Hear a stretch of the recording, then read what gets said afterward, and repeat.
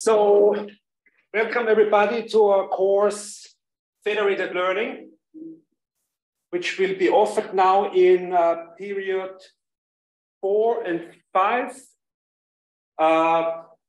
This course is offered hybrid, as you see now. So, some of you are here now in the lecture hall. Some of you are in Zoom, joining us via Zoom. Just to highlight, there is no mandatory presence in this course, so you can complete this course fully remote and online. However, I recommend if it's easily possible for you to attend the live lectures, it's more fun for me, and it's also easier for you to ask questions. However, I will try also to regularly check questions posted on Slack. So we also have our Slack channel that you might want to join. You find the link to the Slack channel on the My Courses page. Does anyone have problems to access My Courses, the My Courses site for this course? Any problems? If you have troubles getting access to My Courses, please send me an email. Okay, so let me start with the basic characteristics or parameters of the course. The course is offered in its basic variant as a 5-credit course, but can be extended to a 10-credit course using a student project. I will talk more about the student project later on, but let's first focus on the basic variant. So the basic course variant is worth 5 credits, which is roughly 100. Yes?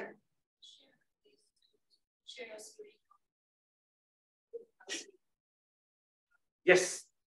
Yeah.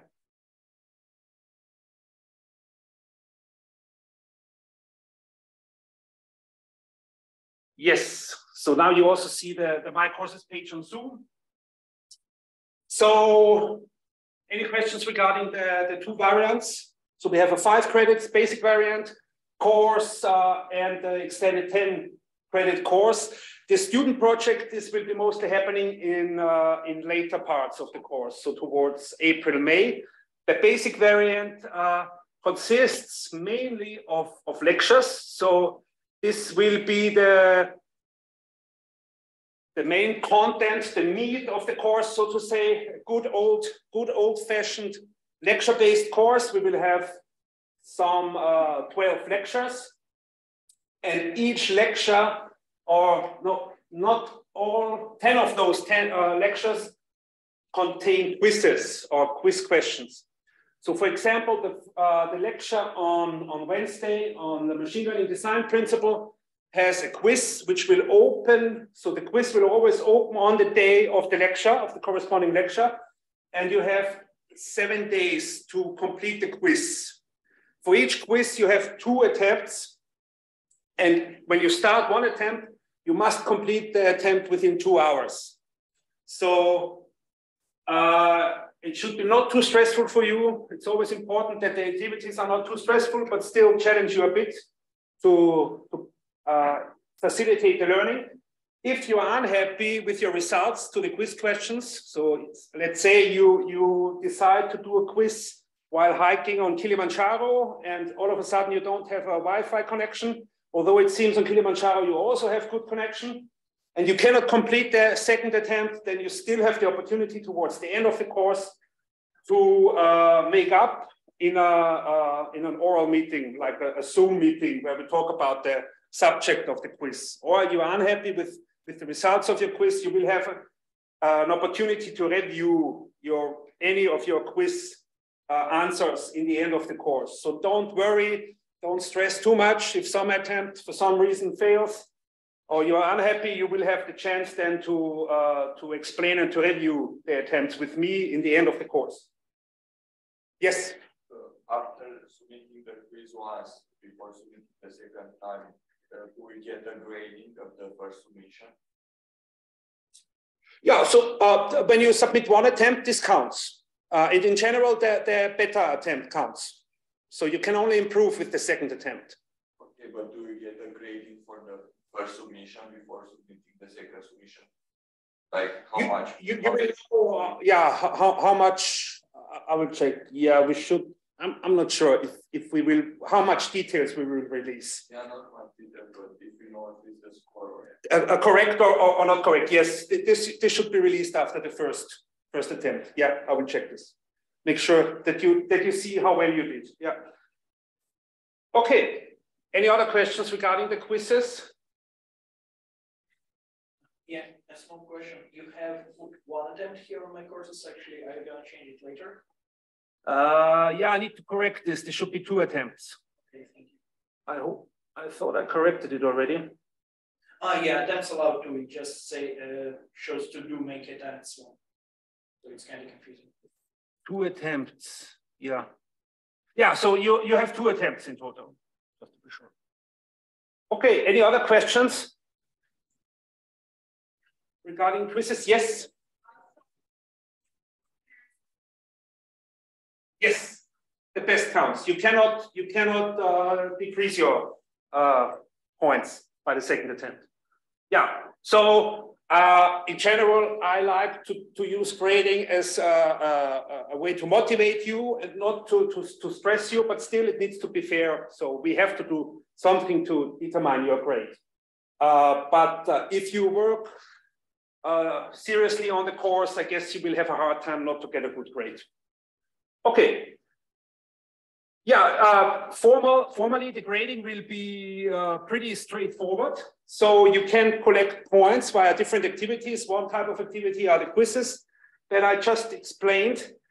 And in total, so we then collect all the points you obtained, and then the grade will be determined according to the rule. 50 to 59 points will be grade 1. Then from 60 to 69, grade 2, and so on and so forth. And if you achieved or if you earned 90 or more points, you will get the top grade 5. Okay. Yes, other activities beside the quizzes will be hands-on labs. So, for example, we have a first lab already starting next week. You can register yourself by putting a name or some identifier into this spreadsheet prepared by one of the TAs. We will also inform you about the precise location still. Yes, it's missing. So you don't need to put your name. You just put some identifier that you remember yourself, that you put the identifier, of course. So we have these different time slots between 12 and 12:30, and you can form groups here. So I leave it up to you to form groups. But then you need to answer questions regarding to the content of the lab to get the points. So we are still negotiating or deciding how many points we offer. I think for the first lab, I didn't write it down yet, you can earn maximum 5 points. And currently we plan to have 3 such labs. And in this lab, what you will do is hands-on implementation of federated learning algorithms. So in this first lab, you will get familiar with the hardware. So in lab 1, the hardware are Raspberry Pis. You can run federated learning algorithms on the small computers using Raspberry Pis. Yeah, so this gives you an opportunity, these labs give you an opportunity to do hands-on implementation of the federated learning algorithms I explain in the lectures. Okay, any questions regarding the labs? Yes?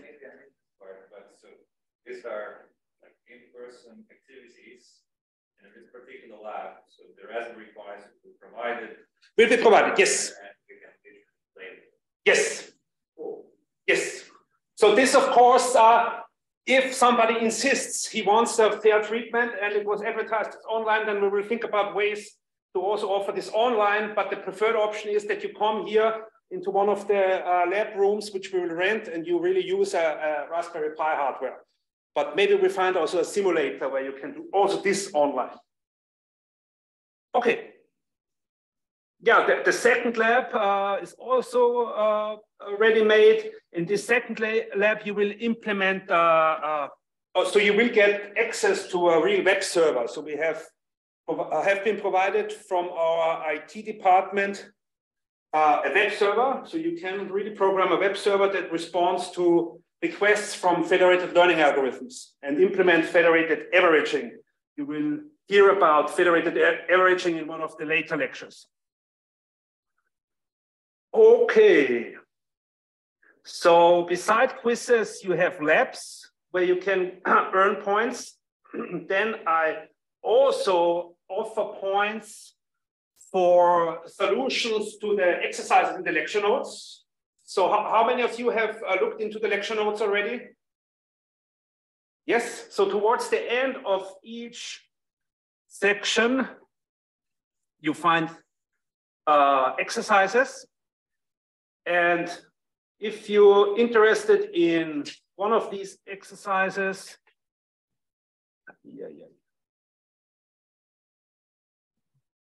a lot of symbols in the beginning.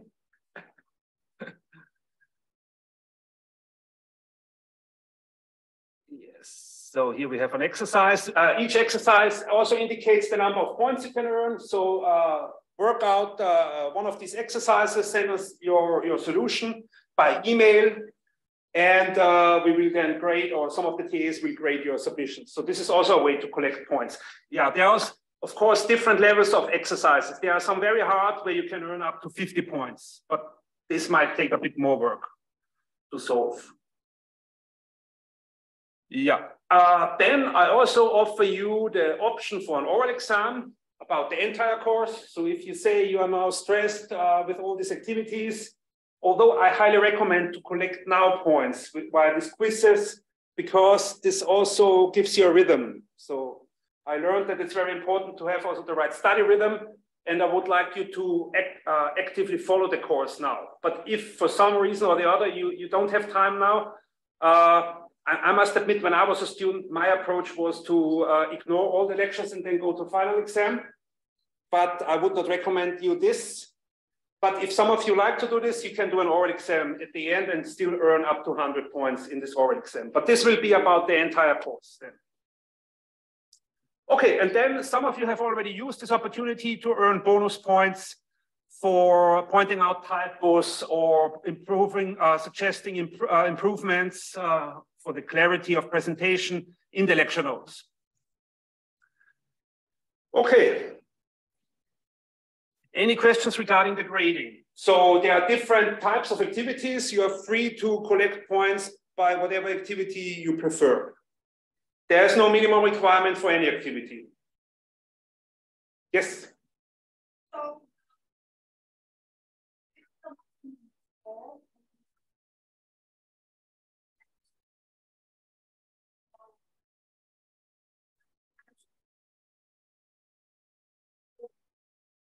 No, we add together. Yes. A similar question.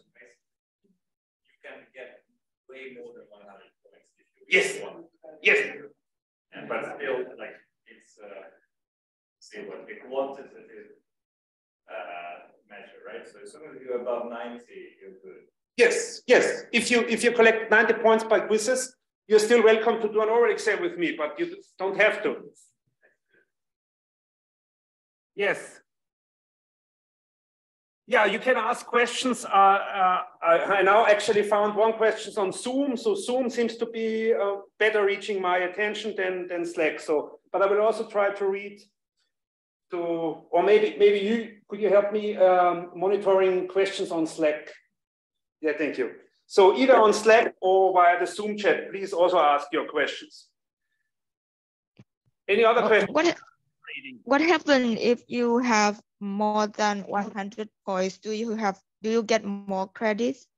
Like let's say you get 150 points. Good question. Excellent question. That brings me to the 10 credit variant. So even if you have for the basic variant that I just explained, you collect more than 100 points, you will not get more credits and you will not get a higher grade than 5. I can try to write a higher grade than 5, but I guess the bureaucracy at Aalto will not allow it. And but if you are so motivated, if you collect many points, this might be an indicator that you could be interested in the 10 credit variant. And in the 10 credit variant, you have to do a student project. And this student project amounts to taking one application that you're interested in. This can be anything, so it's completely free. Could be the weather, could be the analyzing pedestrian or analyzing the passengers of the metro line. A metro consists of stations which are connected by a network structure. So this gives rise to a federated learning setting. So you can pick whatever application you want, but then you need to formulate it as a federated learning problem. You will learn how to formulate a federated learning problem in this course. So you need to define what the data points are, what the network structure of the data is. Then you have to try out at least 2 different methods, explain how you applied them, explain the results. You will hear about methods in this course. So you will use the methods that you heard in this course. Then you conduct some numerical experiments. You discuss the results of the numerical experiments and compile a report about it. And the whole format is geared towards geared towards a conference submission in the end. So the student projects might also be used if you have a research application and you think federated learning methods could be useful. In the student project, you can try out. And I'm not sure yet, so I'm still thinking about also then using peer grading for the student project. So you will also get peer feedback on your report. Yes? I suppose now that is it possible to do the project after the period 45, like in the summers? Yes, so this depends. If we organize peer grading, then we need to be a bit more strict with the timing. But currently, I'm not so much in favor of peer grading, and then you are free to send whenever you want. So then there will be at least time till end of the summer, yeah, to submit the student project. But if we do peer grading, then we of course need to synchronize somehow. Yes. So is the project pass/fail? So if you get a credit from the basic version, then the 10 credit grade will be, if this passes, then the same. Or is there a separate grade for this? I didn't fix the grading yet, but the grading for the student project will also be based on the review. So either via peer review, you will get a grade for the project. So you will definitely also get the number of points for the student project. But how then to combine is still to be determined. Yeah. Any other questions?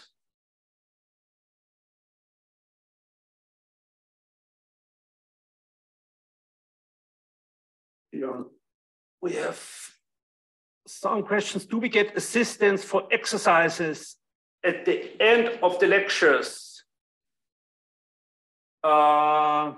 Assistance for, well, the exercises, they are voluntary. So you can pick exercises from the lecture notes and work on them. This is independent, but of course you might reach out to the course staff with specific questions. But currently we do not plan dedicated exercise sessions. Then there's another question. Let's say I want to do a project and use it for my machine learning research project course. Who will be my supervisor? Yes, so if you want to use it for a research project course, then you must have a supervisor for this course. So I can of course, I could serve as the supervisor, but typically these courses also have teachers in charge, so maybe they will be supervisor. But I would be interested or willing to then also serve as supervisor. It would make sense.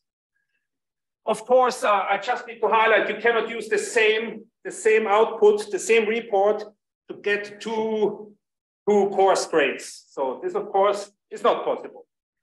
This wäre doppelt gemoppelt. Then another question, would it be okay to do labs at home if I happen to own an old Raspberry Pi?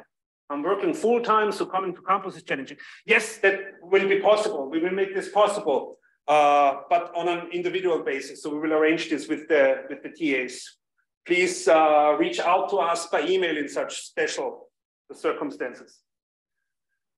Okay, then another question. Do you get more points on FiTech badge by making a student project if you don't need ECTS?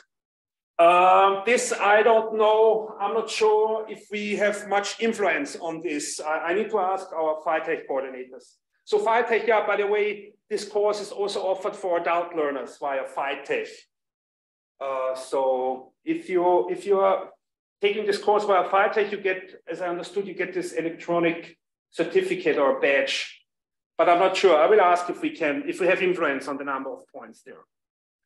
Okay, next question. Is there a deadline for the exercises on the notes? No, you can send me the solutions or send the solutions whenever you have them. Okay. Yeah, just now this reminds me, the solutions please send to the email address CS. Let's see if I can zoom in. Yeah, our course email address is C line E4740 @aalto.fi. Please use this email address regarding solutions to the exercises in the lecture notes or special arrangements for the labs or anything. Please use this course email address. Then I also encourage you to make use of our Slack channel. So does any one of you have problems to join the Slack channel? No.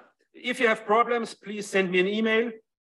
I guess the Slack is the most convenient way to get quickly information or help on specific questions, either from your fellow students or from the course staff. Okay. That's about the practicalities, I would say. Then, yes.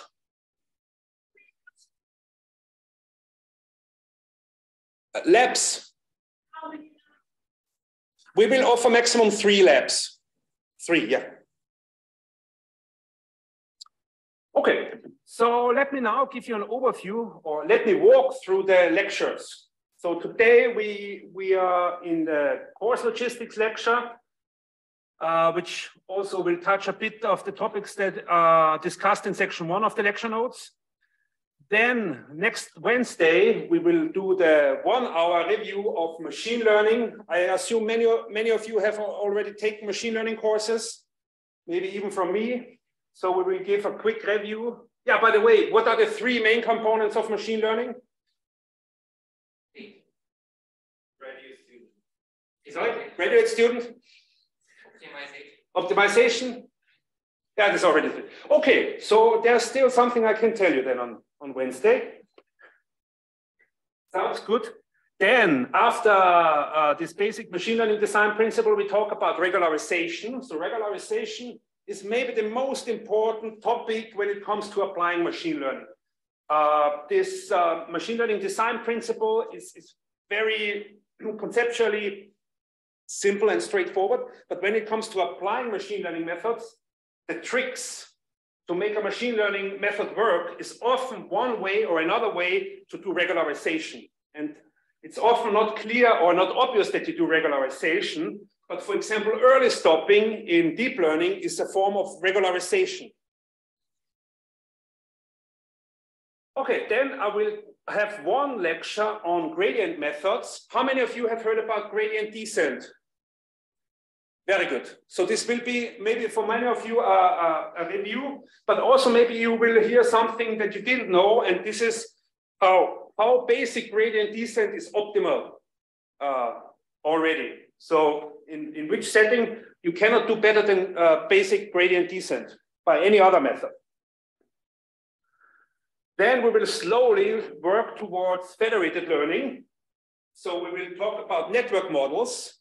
What sets federated learning apart from machine learning is a specific design choices for data and models and loss functions. So if we have here machine learning, then federated learning is a subset, special case of machine learning. And the difference is that we use network models. We use network models for data and for machine learning models. So instead of having one data set being a bunch of data points, in federated learning, we have a collection of local data sets. So this collection of local data sets could be generated by smartphones, for example. So each local data set is generated by smartphones who record coughs during a pandemic. Or my prime example for network data is weather data, because you have a weather station in Turku, you have a weather station in Helsinki, but you have a weather station in Kuopio. So instead of one data set, single data set, you have a whole collection of data sets. So where does the network come into play? These data sets are typically related by similarity relations. So you say the weather in Turku might be similar to the weather in Helsinki because they are both on the coastline. So we have an intrinsic network structure that we can represent by a graph. How many of you have heard about graphs? Undirected graphs, very good. So graphs will be our key component or key mathematical tool for formulating these network models. Yes, and we're not only, by the way, we're not only using this network structure for data, but we also attach to each local data set a model. So what is a model, by the way? Does anyone remember what is a model in machine learning? It's a function which we can fit on. Is a model a single function? No, yes, a family. A single function, how do we call a single function in machine learning? What? Hypothesis, yes, a hypothesis. Machine learning is all about learning a function that reads in some properties of a data point, which we call features, and outputs a prediction or a guess for something that we would like to know, like the temperature tomorrow. This is one hypothesis, but learning only happens when you have at least two hypotheses or hypothesis maps, and the model is a set, typically an infinite set of hypothesis maps. Does anyone know an example for a machine learning model? What could be such a set? All possible, yeah, linear functions. Linear functions, this would be a linear model, so we could use here a linear model. Yeah, by the way, is on Zoom, do you see the camera, you? Do you see the camera on Zoom? Yes. Yeah, there was one question. Yes. Okay, so one could be a linear model, and by the way, linear models are still used in numerical weather prediction, as I understood. Good old linear regression. What could be another example of a model in machine learning? What other machine learning models do you know? Decision trees, yes. So we could have a decision tree, which gives piecewise constant functions. So here's one decision tree, here's another decision tree. You could also use decision trees. And you will learn in this course, you will learn methods, federated learning methods that can fit different models for these different data sets, but still help each other a bit. So we want to use this network structure and data to help to mutually help the training processes of these models. Otherwise, if you wouldn't use this network structure, it would just fall apart into individual machine learning problems for each weather station. But what we can do in federated learning is we could say this weather in Turku is similar to the weather in Helsinki, so we should also somehow learn similar models or train the models in a similar way. And in this course, I will tell you some algorithms that implement this principle. Okay, network models. But then I already gave a glimpse on the next lecture, federated learning design principle. And this sounds similar to this machine learning design principle. And what is common of those two lectures is it's about an optimization problem. What's the key optimization problem in machine learning? So this machine learning design principle will be empirical risk minimization. So you learn a hypothesis out of a model by minimizing, let's say, the average squared error loss on a data set. So this is the design principle of machine learning in mathematical terms.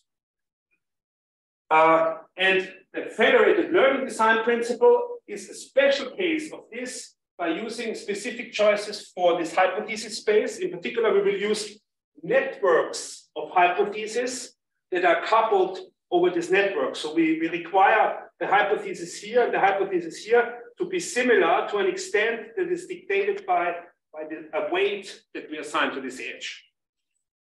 So the federated learning design principle will be a special case of this optimization problem. Okay, and once we have formulated our design principle as an optimization problem, which is a standard approach in machine learning, you formulate the problem or the application as an optimization problem. And what do you do with an optimization problem?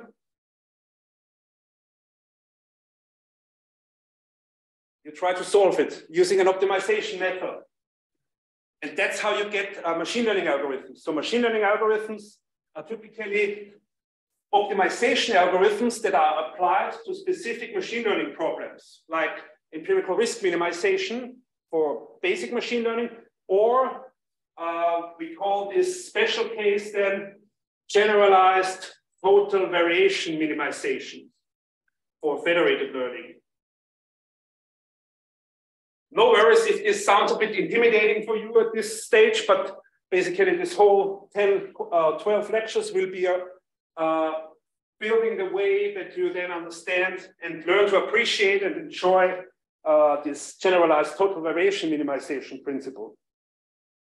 Okay, then we will talk, yeah, by the way, what optimization algorithms do you know that we use to solve these machine learning problems? What is the most widely used optimization algorithm? Gradient descent. Yes, gradient descent. And by the way, this we talk about in the lecture on the 8th of March.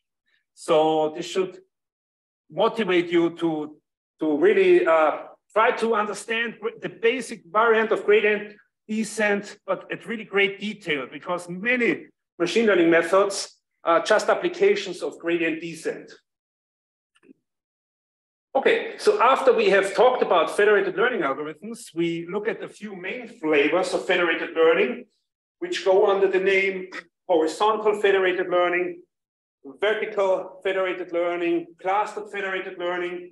And it will turn out that all these flavors are just special cases of this one single optimization problem, generalized total variation minimization. So horizontal federated learning is a different way to construct, for example, the loss function than used in vertical federated learning problems.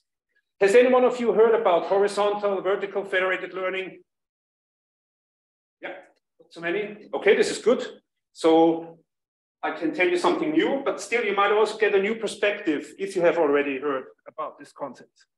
Yes, then towards the end, we look at methods to actually learn these edges, this network structure. Because so far, I just have told you, well, there is a network structure. But where do you get this network structure from? Well, in some applications, like in weather, you might have this old Finnish meteorological expert, this weather guru, who knows Turku, the weather in Turku is very similar to the weather in Helsinki. But in some applications, you do not have yet such a human domain expert. And you need to learn these networks or graphs from data. And there I will give a glimpse on a few very powerful, basic but powerful methods to learn this graph or network structure of local data sets. Okay. Then towards the end, we focus on trustworthy federated learning. And this is somewhat unfortunate, I must say, or it's a bit odd to talk about trustworthy federated learning towards the end of the course, because in the end, a federated learning, like all machine learning, is a tool for us humans. So the human is in the center. The reason why I put this trustworthiness and human-centered aspects towards the end is because I'm from an engineering background. So I had a much easier time to prepare the earlier lectures than the last lectures, because I just recently started to realize that I have focused way too much, or I didn't take into account this trustworthiness aspect. So my background is engineering. I'm interested in how can I efficiently solve these optimization problems arising in federated learning, but we should also look into questions like explainability, privacy protection, which go under the umbrella term trustworthy federated learning. And that's why I have 3 lectures on these aspects. In particular, we will have 1 lecture on the privacy. So I will tell you a few basic tricks to protect privacy.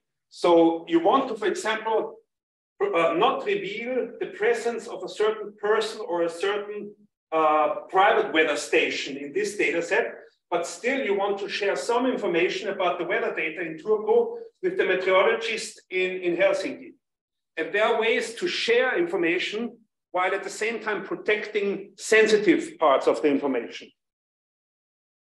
Okay, and the last lecture will be on a very important topic, which is data poisoning, because in federated learning, you often have, you must trust the source of the data. So in federated learning, we use network collections of data. So we use data that we did not generate ourselves, but they are somewhat downloaded from the internet. And what if there was some adversary kind of tweaking the data such that when you add it to your training set, the trained model has a very specific behavior that you don't know, but that is known by this adversary. So the adversary poisons the data, plans specific data points, for example, such that when you combine it via federated learning, you would learn a hypothesis here that has a very regular behavior on most of the data points, but in some region, it behaves like this. So completely odd. And the adversary who manufactured this data set knows about this behavior and exploits this behavior. So such a pattern would be called a backdoor. And this pattern is then exploited for, think about applications where this prediction of this machine learning model is used to grant access to a biolab. So, and when you predict this value, it means access granted. So you get access to a very restricted area in a biolab, for example. Okay, and in this lecture on data poisoning, we will talk about, first of all, we will take the role of the attacker. So how could we poison data sets? And then we take the other role of the defender. How can we defend ourselves against data poisoning? Okay, that was the overview of the lectures. That's the menu plan I have for you, mostly for this period, period 4. Period 5 will then give time for the project for those who want to go for the 10 credit variant. Yeah, any questions at this point?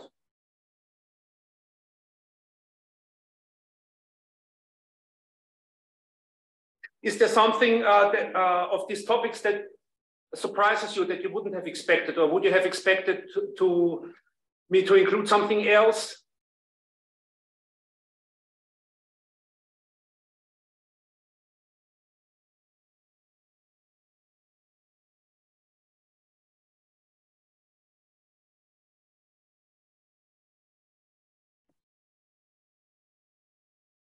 No, okay. So, yes. Maybe more of a general question. What are the main advantages of using the network structure and separate models instead of letting a single model learn the network structure from teacher in a single optimization? Is it just more efficient? Yeah, so it depends, of course, on the application setting. So in some applications, you think about where this local data set is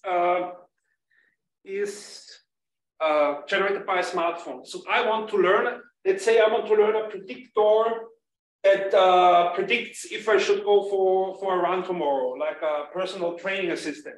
I want to learn the best assistant for me. So this is called personalization. So when we want to have personalized model, then we should have different models for each local data set. And also it might make sense to use different models because the data sets have very different patterns. What we could always do, we could say, so the naive approach would be to download, to collect all the local data sets like this FMI data. You can log in the FMI weather stations. This I might show actually. That's a good point. So you might go to the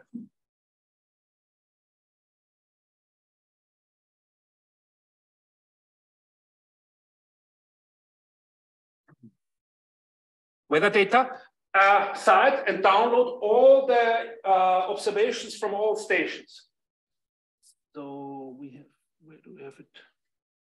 Get observation data.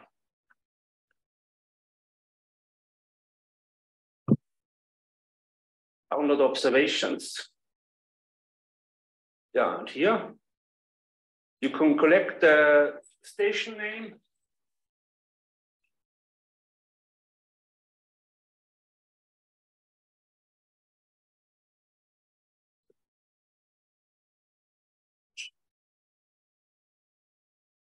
Yeah, and collect this. So this would be a local data set for weather stations in Hamaya. And you can do this for Oulu, for Tampere, and so on and so forth.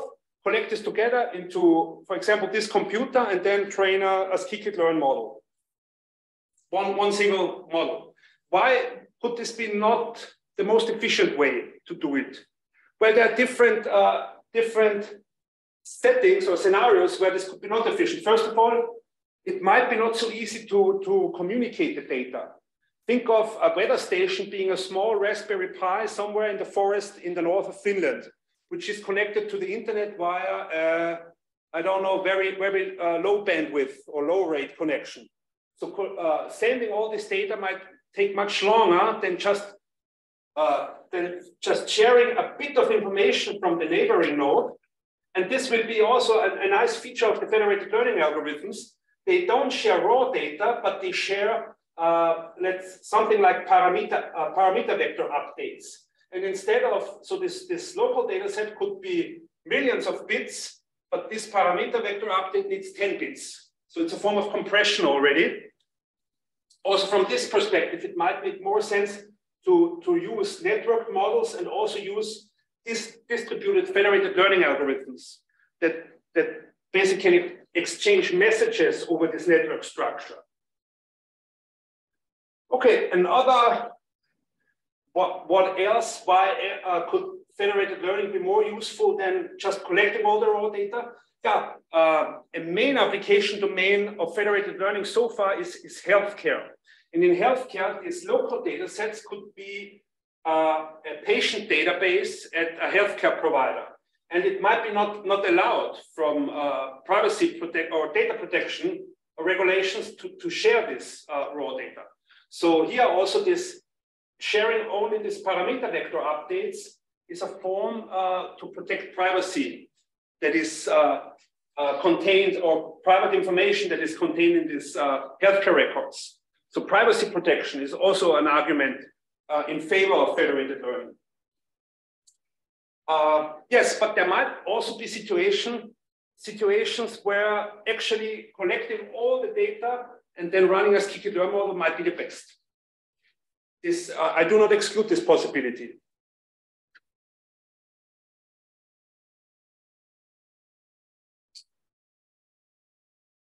Because that is basically one project I did for my child, like district heating network in Helsinki. We have different weather measurements in Helsinki. In that kind of situation, I did kind of a black box thing. They took all the pressure measurement from the network where we have to initiate where something like taking the weather measurements from different places. Mm-hmm.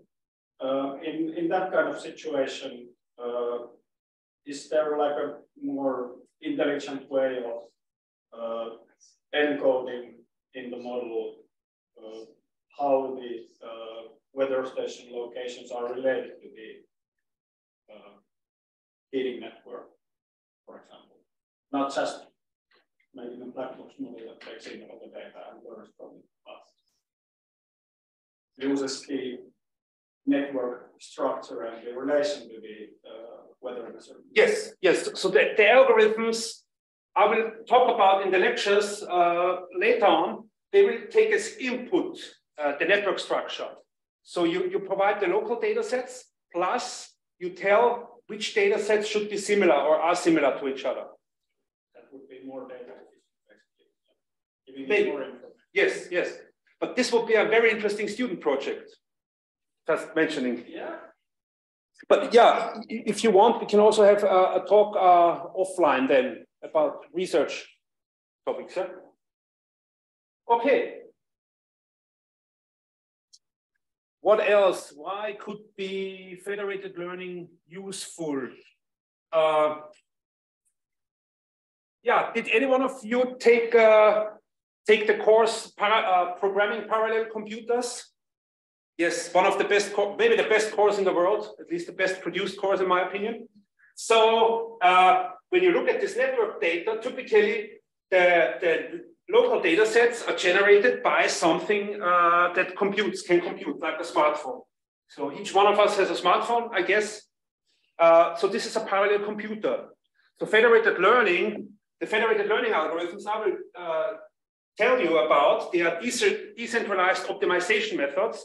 And in a form, they are a parallel computer program, or a way to program parallel computers.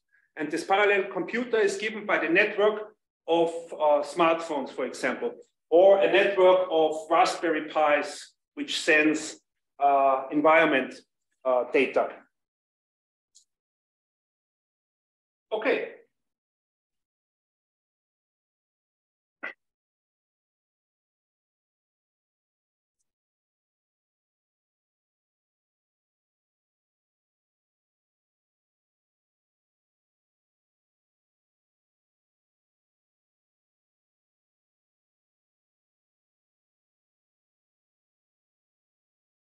So let me quickly check the time. Yeah, have a few more minutes. Yeah. So are there any more questions at this point about the course logistics, basic idea of federated learning?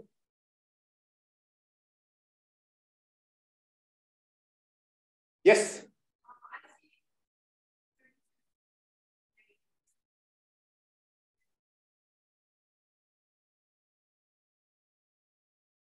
Sorry, could you repeat again?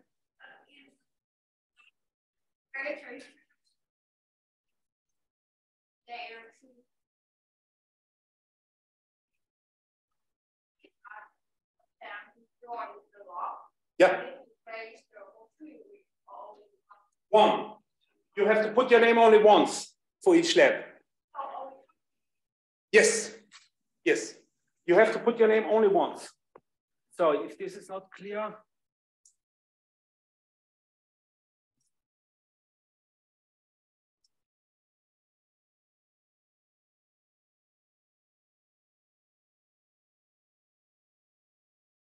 Here. Yeah, only once. So this whole sheet is for lab one. You can only take lab one once, or you can only get points for lab one once. If you like it, and there's space, you can do it several times, but you can only get once these 5 points. Okay.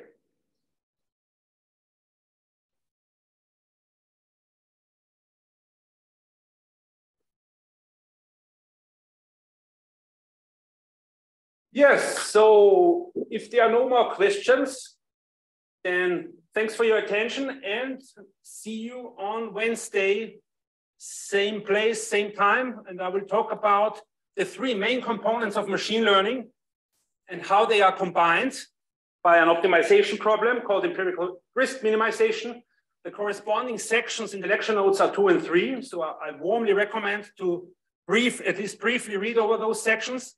And on Wednesday, we will also open the first quiz. Okay. Yes. Yes, thank you. So there's a question. Can students who are enrolled with FITech participate in the labs? Yes. Okay, if there are more questions of further questions, please don't hesitate to ask in the Slack or via the course email address. Thanks a lot.